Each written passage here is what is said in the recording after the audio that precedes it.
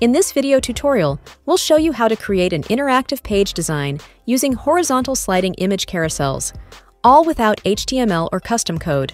Let's get started. In the Instapage page builder, select the Carousel tab from the left sidebar. Adjust the carousel slide size to fit with the other blocks on your landing page. Then start customizing it. Add images, text, buttons, or other design elements, anything that will help you showcase your products or services. Once you've got your first slide in place, add more slides with different designs and content.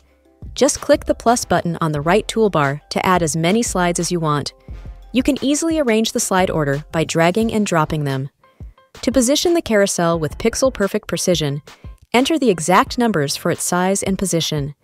You can tweak the slide's horizontal and vertical placement and specify its height and width. For more customization, adjust the carousel settings. From the toolbar on the right, you can set how long a user views a slide before it moves to the next one, place navigation arrows inside or outside the carousel window and select their color, show or hide pagination dots, place them inside or below the carousel window, and tweak the colors of the selected and unselected slides as needed. Set the slider's background color. Set the time it takes to transition between slides.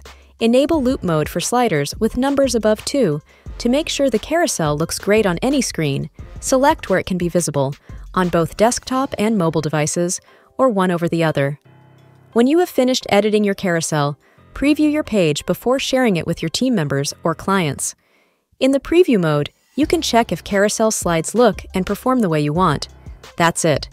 Check out our other video tutorials or reach out to our support team at help@instapage.com if you have questions.